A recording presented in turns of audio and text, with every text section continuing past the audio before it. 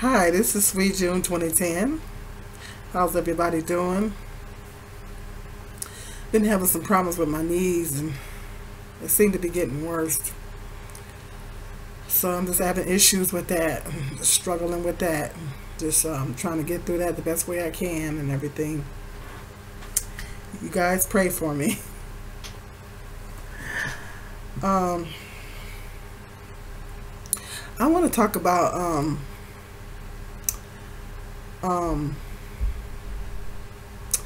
does an employer have the right to confiscate your cell phone while you're on the clock? Like after you punch in, can an employer take your phone while you're working? Because now you got to realize once you punch that time clock, you're on their time. Once you punch the time clock, you're no longer on your time. You're on their time. So, reason why I'm doing this video, I wanted to get. I think it's good information because just recently, as of a week ago, my employer, they got a new rule that once we punch in, that we have to give them our phone, and they lock it up in the file cabinet. We're not allowed to have our phones on us anymore. As I stated in, I think I've stated before on some of my other videos, I just don't talk about my job a lot. I work in childcare. I work at a daycare center, and they was apparently having issues with employees being on the phone.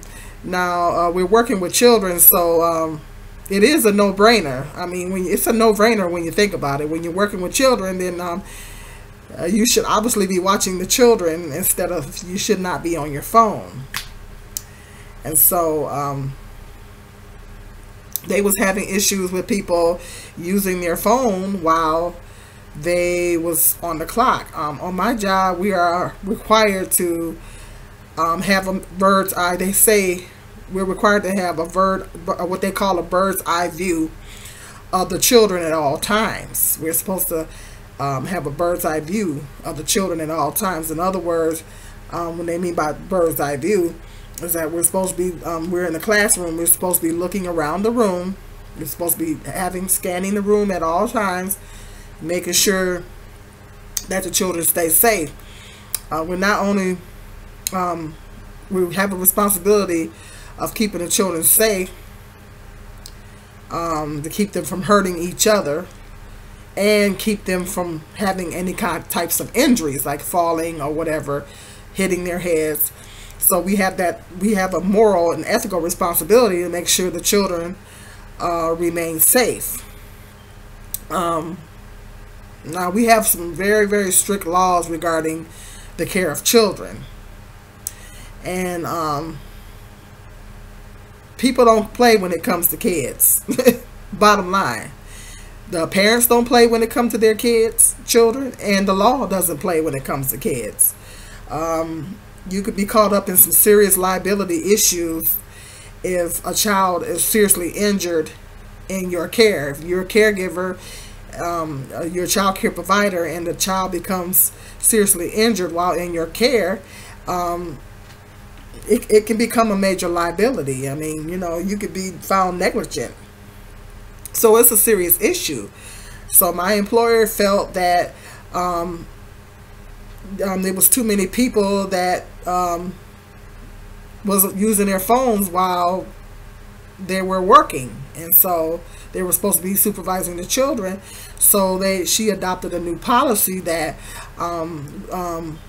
she called it a no cell phone zone. So which means that when we come in, as soon as we clock in, we have to give our phone, and or we have to either give it to them, or we have to leave our phone at home, or we can leave it in the car. And I don't want to leave this, like, summertime and it's really hot outside, and I don't want to leave my phone in the car because I'm afraid that that's going to damage my phone. So I just decided to come in and just hand over my phone and just let them lock it up. In a sense, I Googled it. What I did was I Googled it, and I read some information on Google about it, and sure enough, it is an employer can legally confiscate your phone while you are on the clock, because once you punch that time clock, you are on their time. You're no longer on your time, you're on their time.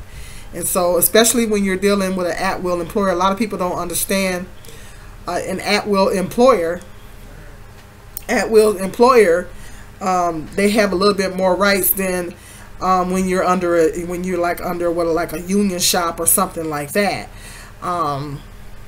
They can do a little bit more, because an at-will employer can get rid of you, and they don't have to tell you why they're getting rid of you. They can people think that they got more rights on the job than people think that they have more rights than what they really have on the job. People think you don't have a freedom of speech on the job. You can't say what you want to say. People think they do, but you really don't, because like I say, you punch the time clock, you're on their time.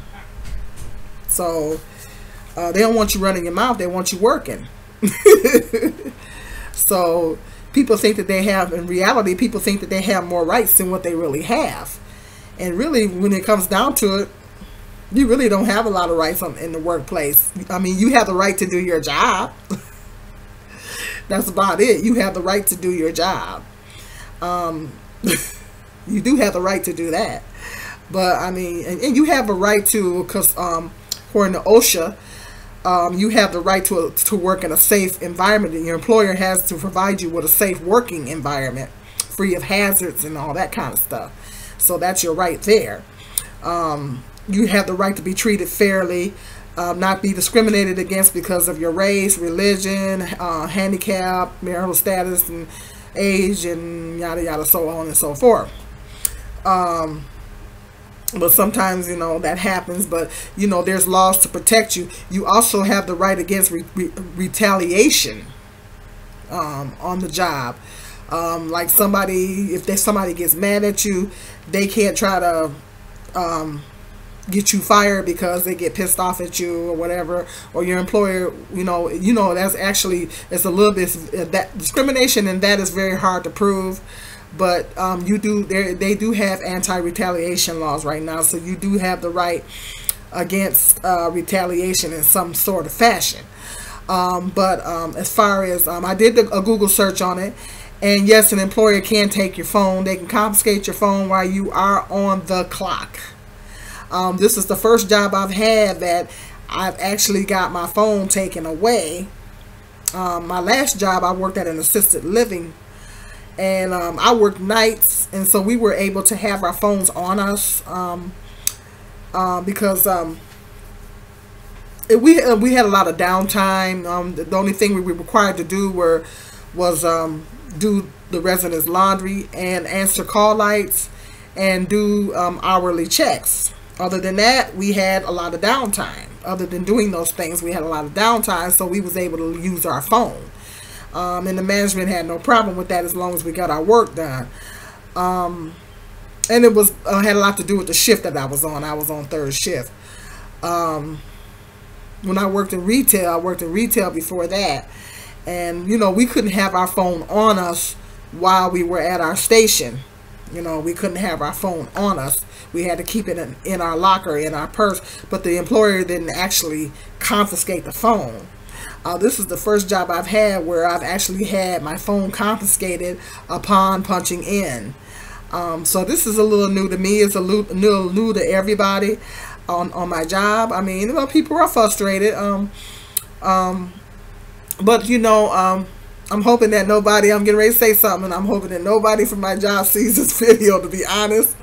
But in a sense, I can understand why my employer is doing this, because this is a child care, this is a daycare center. And like I said, people don't play when it comes to their kids. The law doesn't play when it comes to children. And, I can understand why she did it, because looking at it from a legal standpoint, I mean, it's a major liability if someone is being caught on the phone. If someone is talking on the phone while they should be watching the children, and a child had a serious accident, the child got injured, or more than one child got seriously injured, and the employees were talking on the phone while this happened, then you can literally be held. You can be brought up on negligent charges. When you're dealing with children, it's not just about child abuse, but it's about negligence as well. And you can be brought up on this negligent. Being negligent means being neglectful and not supervising the children like you should be.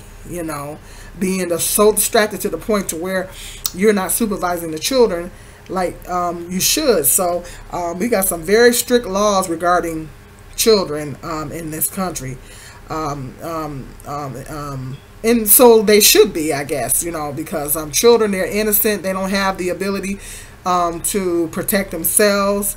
They don't understand when they're under the age of 5. They don't understand danger.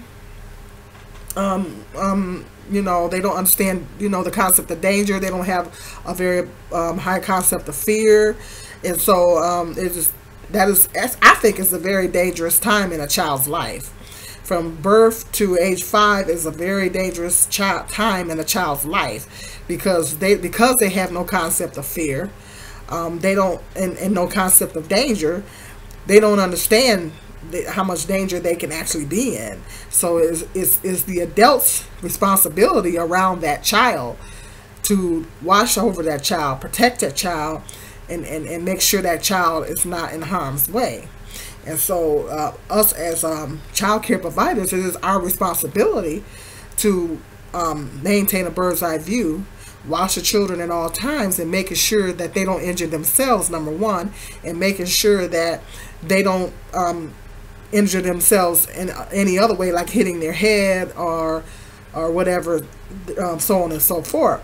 So in a sense, I can understand why my employer did this, because if something was to happen, like a child was to have a major accident, and if the employee was talking on the phone while it happened, then it could fall back on her. As a director, it can fall back on her.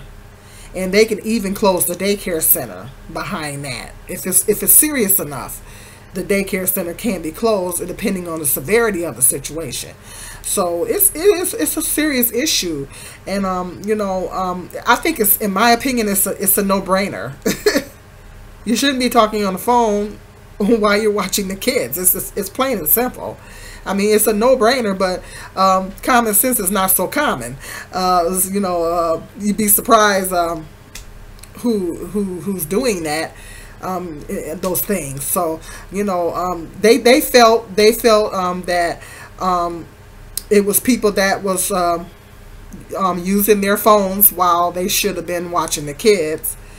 And there was too many people that was on their phones, and and everything. At first they said that they didn't want people on their phone. At first they said that each individual classroom can have a cell phone policy, and to implement a cell phone policy for each individual classroom.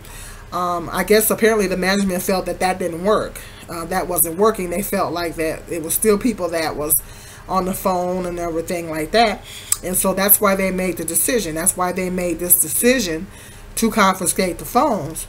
And in a sense, I can understand, looking at it from a business perspective, looking at it from a liability perspective, I can understand why they did it, because if I was a director of the daycare, I probably would have done the same thing. Because like I say, people don't come play when it comes to children. I mean, the laws don't play when it comes to children. Parents don't play when it comes to children. If I had a child, I certainly wouldn't want someone, and I put my child in the daycare, I certainly wouldn't want someone talking on the phone while they should be watching my child, So it is, I can definitely understand why it was done. It is what it is, I come in and work, I turn in my phone. They gave us 3 options. They say either turn your phone to management, or leave your phone in the car, or leave it at home. I don't want to leave it in my car because right now it's hot outside, and I think it'll get damaged, if it gets on a really hot day. Leaving it at home is not an option for me because I drive a hoopty. And if my car breaks down or whatever like that while I'm at work, a couple times I went out in the parking lot and couldn't start my car. So I need to be able to make a phone call or whatever like that to get help. So, whatever like that. So, and sometimes I like to go other places after I leave work. So, keeping my phone at home is not an option. So, personally, I bring my phone in and I turn it off and hand it over. It is what it is.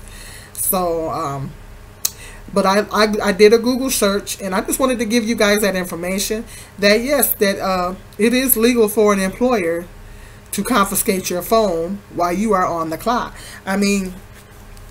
Like I said, once you punch that time clock, you're no longer on your time. You're on their time. Because you're on their time, then they have the right to say, well, you don't need to have your phone while you're on my time. You're on my time, so you don't need to have a phone. So this goes back to what I was saying in my self-employment rants, that if you want to have your phone, you want to talk on the phone and have some of those freedoms, then you need to start your own business. You don't have to worry about nobody taking your phone and telling you what to do. But it is what it is. I guess I don't know how many employers are doing this. This is the first employer that I've ever worked for that has ever did it. So yeah, I did a Google search, and yes, it is legally they can do it, and it's particularly an at-will employer. An at-will employer can do that. They can require you to give your phone. Like I said, people think they have more rights on the job than what they actually have, and really on the job you really don't have as many rights as you think you have. And so legally they can do it. Okay, I just wanted to give you guys that information. Some more great videos coming up. Stay tuned. Subscribe. This is Sweet June 2010.